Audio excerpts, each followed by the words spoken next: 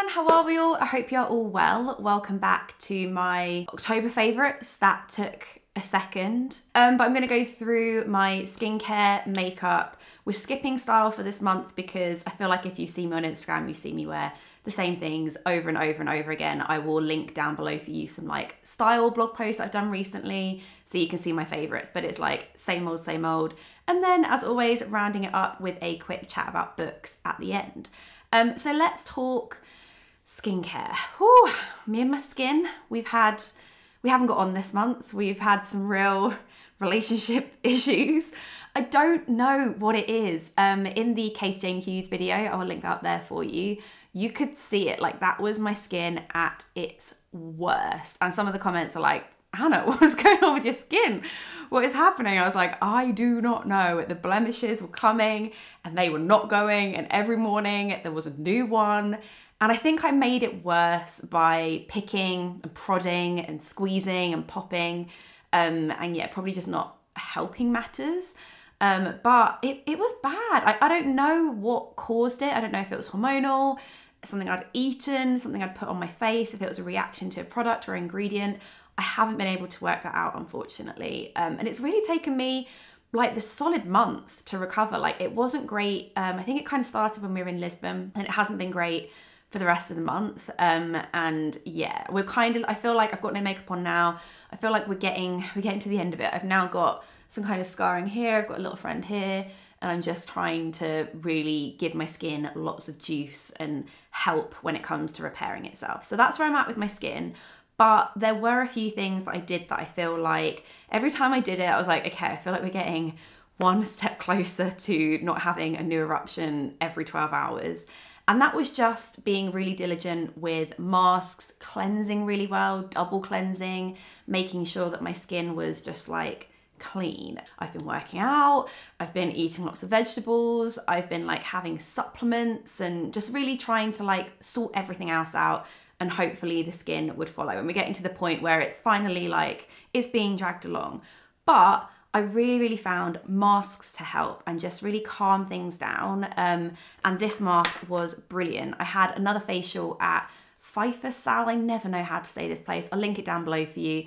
Trying really hard to get like regular facials in, and they use this product. This is from Vestige Verdant and it is the Organic Peat Facial Mask. It's organic peat. It is pretty rank. Oh, I can do this now. Hey, there you go. Look at that. Oh, and it's back. I had their hydrating facial, but every facial there is always like personalized. You could see that I was having some problems, especially on my chin. And by that point, it was still quite like inflamed. And she put this on, 3 minutes is all it took. And she took it off and I was like, oh my word, that looks so much better. It was so much like less red and puffy. So I walked out, paid for my facial, and then ended up having to buy the mask that she'd used as well. You can get this online. It is quite pricey. So I thought another kind of clarifying mask that I used over the month that I feel helped and also is much more affordable is the Paula's Choice. This is the clear purifying clay mask for blemish prone skin. I haven't actually used any other products from the Paula's Choice range. That's really hard to say quickly. But I always hear good things about it. I think, is it their BHA solution that a lot of people use and really enjoy? I feel like this did a really good job of just helping to like clarify, clear out this area without being drying. Like when I took it off, my skin felt quite comforted instead of feeling really stripped. So I really enjoyed using that. I thought I would throw this one into the mix as a good like budget buy. So while this area was having a moment, I really wanted to treat the rest of my skin to some like top tier skincare products. Just because I was like, if you're having issues here, let's try and like let's detract the eye to a different area. So I really tried to focus on like my forehead, my nose, like and on the tops of my cheeks, really trying to keep that glow. So I used the Josh Rosebrook Advanced Hydration Mask a ton, and I think I'm about halfway through it now. Yeah, halfway through. You do not need a lot of this. I take like a pea-sized amount, I warm it up in between my fingers and then just spread it in this sort of area whilst I put the clarifying mask on my chin. And yeah, it's brilliant. Like whenever I use this and then I did like my foundation on top, like this is a really good mask to use in the morning. It's not exfoliating in any way, so it doesn't aggravate the skin. You're not left a bit like red afterwards or angry, anything like that. It's so soothing. So I would use this in the morning, like have my shower, come out, use this, put that on. Then I would have my breakfast, rinse it off, do the rest of my skincare routine, put on my foundation, and I was like, holy cow, my foundation is looking incredible. So I really, really enjoyed using this, and I think the rest of my skin is thanking me for it. Another sort of spotty skin recommendation is this Votary, the Blemish Rescue Oil. This is a oil, but it also has salicylic acid in. Absolutely brilliant, because I feel like when I get blemishes, you don't want to dry them out, but you also don't want to throw like loads of oil on them. So this is really good because I feel like you're still getting that juice into the surrounding area, but you've also got that salicylic acid that's really going to help to sort of get that spot and like move it on and out, you know? This is brilliant. I actually get so many DMs from people saying that you two have used this product and really enjoy it, and it's worked for you as well. So definitely my top pick when it comes to real like on the spot treatments. So with all this masking that I was doing, I was like cleansing, then doing my mask, then doing my normal routine. And I've really tried to amp it up with serums because I feel like they were a very light way to add hydration to my face without putting on like a load of oil or like a really heavy, rich moisturizer.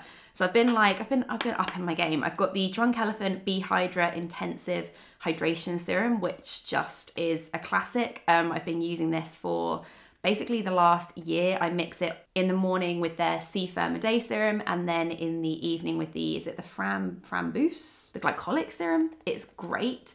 Also the Lancome Advanced Genevique, the Youth Activating Concentrate is also brilliant. I am working with Lancome. This is not part of that. Oh, will this video go live? I think I've got 20% off when this video goes live. Yes, I will link down the details to that down below if you're interested in getting, I think it's at 20% off my top 14 favorites. It was supposed to be 10. I like got a few extras in there for you, but all the information for that will be linked down below. And also this Chanel Le Lift Serum.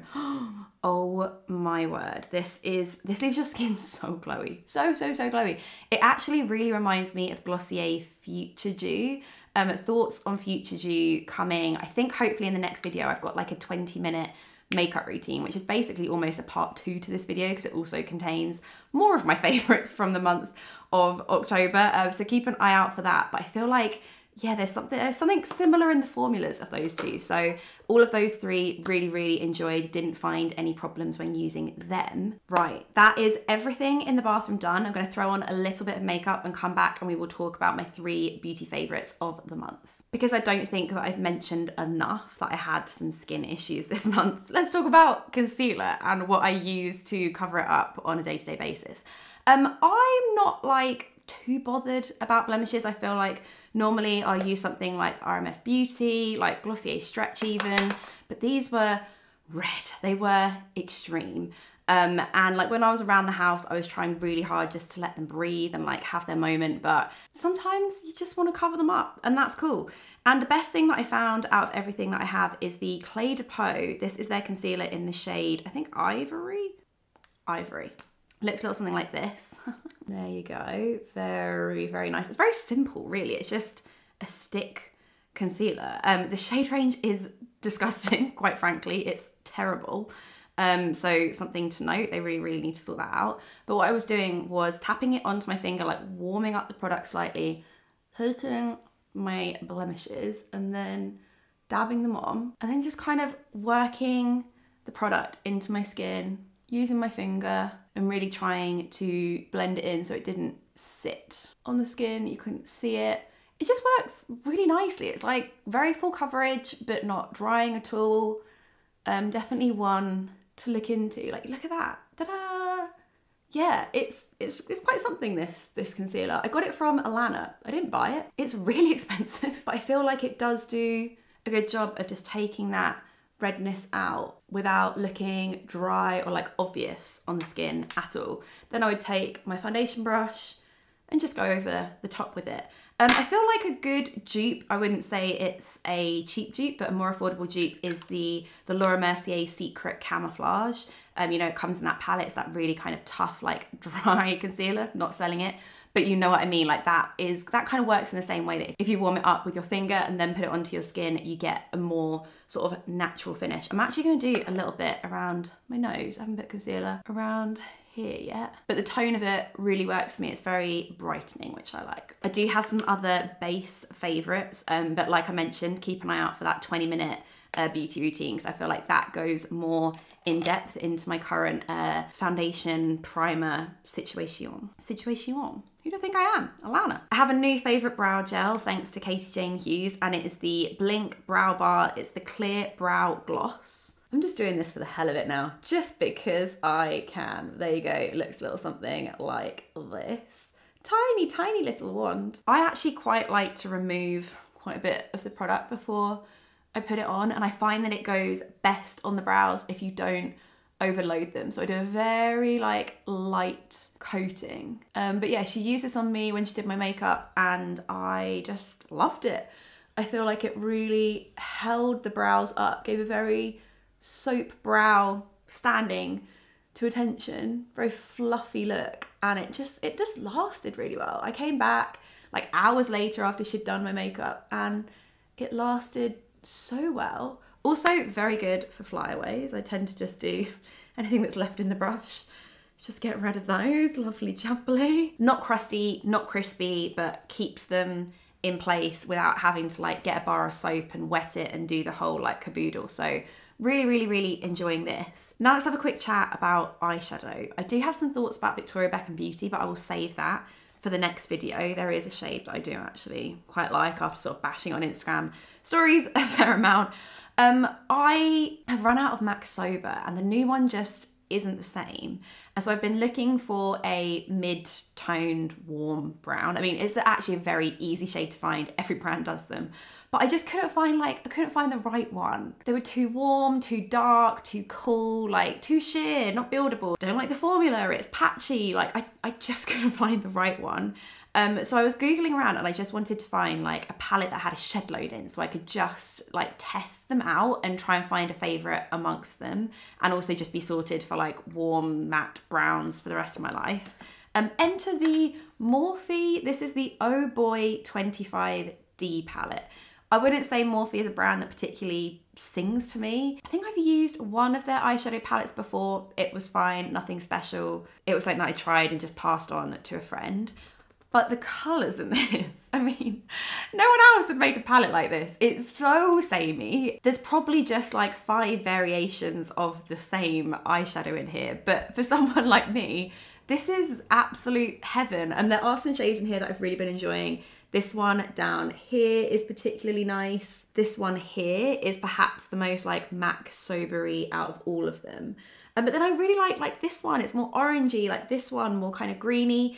I mean, do you need this palette? No. But if you are a fan of like MAC Sobery type shades, I feel like this palette's gonna sing to you in a very beautiful voice. So today I'm gonna use this one here, which is perhaps the most boring out of all 25 shades. It's a monthly favorites video, you know, and this has been a monthly favorite. So I'm just taking that all over the eyes in my usual way. It builds up quickly. That is the one thing I would say about this palette, and the reviews that I also saw online. Someone was saying that actually kind of the last 2 rows are actually quite dark, and I was like, yes, I'm so with you. They're definitely not as like sheer and neutral as you think. They do all come off quite dark on the lids, so a little goes a long way with this eyeshadow palette. Very quick, very easy, and I love the fact that you could wear a slightly different warm toned matte brown practically every day of the month. There you go. I have a feeling that Cult Beauty have 20% off Morphe at the moment, so that does make this palette very reasonable. Rest of the makeup on, I will make sure that I have put everything in the description box down below in case you're interested. And we're skipping style and moving straight onto books. I feel like I've had an interesting month with books. I've kind of read 3.5-ish. The first book that I read, I started reading actually whilst we were away in Mallorca Travel Guide. If you want to take a read, I'll link that in the description box down below for you. And this is from Gia Tolentino. This is Trick Mirror Reflections on Self-Delusion. you will see I've only got halfway through this book, and admitting that I'm only halfway through this book is kind of hard because I feel like this is like the book everyone is reading on Instagram, everyone is loving it. It's not that I'm not loving it, I actually just found it like quite a meaty read for me, and I was kind of scared to like say this in a video, which sounds silly because I feel like it exposes me slightly to like the level of reader that I am, and it just got to the point where I was really having to concentrate hard and like read paragraphs like the second time over just to really absorb the concept. So that doesn't make me feel too bright, but just if you're in the same boat and you're reading this book and everyone's been like talking about how amazing it is and how beautifully written it is beautifully written, but it does require quite a high level of concentration, I have personally found. And I just wanted like books that I could read. Like I was getting sleepy before bed. I just sort of wanted really like something easy to digest, something maybe a bit funny, a bit comic. I was just in the mood for something a little bit different. So long story short, I found myself in Southampton with like 3 hours to kill. Me and Mark were there before an event and it was raining, and so we ended up in Waterstones, and I was like, you know what, I'm gonna pick up a book. I've forgotten to take this with me and I didn't have anything on me, so I picked up the David Sedaris book, Calypso. I'd seen a few people talk about this online. I know the High Low, I know Dolly's a big fan, and it's been on my radar. Like I'd be interested in reading that. I wasn't really sure what it was, but I knew that I wanted to give it a go. Picked it up, and in like 3 pages I was already laughing. I thought it was just like the funniest thing ever. What a funny guy. So he's a writer and he's written a mixture of short story fiction, but then also writes like essays about his own life and thoughts and ponderings. And this book was just so funny. Amazing. Like, you know, the type of book that you're reading at night and you want to like stay awake because you need to know what happens next. I love how he storytells. I love how he thinks. Like, what an eccentric, like the actual story that's called Calypso in this is just utterly bizarre and kind of gross, but also very, very funny. I love the stories of him and his family. I think his sister Amy is like a well-known actress in America, I think. So he's from this like well-known family, and yeah, just funny, hilarious. I want to go shopping with him and his siblings. It sounds just utterly brilliant. Also, he like lives down the road. He lives over in West Sussex, I think. So I'm like, local author, even though he's American. Then I went on a David Sedaris like book buying spree and basically bought every book that he's ever written. That's all those down there. And I thought I'll work my way through in chronological order, starting with the earliest one that I bought and then moving up to like his most recent one. So the oldest one that I bought, he published in 1994. 94? Was it 97? 94. And it's called Barrel Fever. And when I'd put up that I was reading this, people were like, this is a weird one. This is a weird one. And it was a weird one. Definitely not my favourite. This is all fiction, aside from a tiny bit in the back, which are personal essays. I really enjoyed those. He worked in a like Santaland in a department store, and I think there is actually a book called Santaland Diaries. People said that's very funny. Like even just the little tiny bits in the back of this book is very enjoyable. So might have to pick that one up because I didn't pick it up when I picked up the other like 10. But yeah, this wasn't my favourite. It was a little bit too like wild and out there for me. I think I prefer when he writes about like his personal stories rather than fiction personally. Then I pre-ordered this bad boy and it finally arrived. It's Adam Kay, 'Twas the Night Shift Before Christmas. He is obviously the best-selling author. How many have they sold? 1 million copies, incredible, of This Is Going to Hurt, which was fabulous. He was a NHS doctor for 7 years and he published his diaries during that time, and it was brilliant. It was like funny, hilarious, heartbreaking. Oh my word, the NHS is incredible. The doctors, everyone, nurses, cleaners, whoever is there, you're doing an amazing job. Thank you so much. And this is his festive version of that. So this is just a collection of his diary entries over the Christmas period for those however many years. I think it was 7 years. I'm only halfway through. Oh no, okay, 2/3.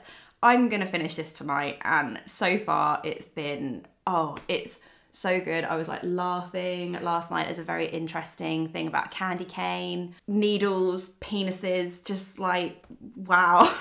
It's funny. Again, it's the same thing as This Is Gonna Hurt. Funny, heartbreaking, will fill you with just like awe for anyone really who works over the Christmas period. Thank you very much. So really, really enjoyed that. So like I mentioned, 3.5, but if I finish this tonight, which I think I will, that means I'm on 29 books out of 30 for the year. It was my New Year's resolution to read 30 books this year because I turned 30 this year and I'm almost there. So pat on the back.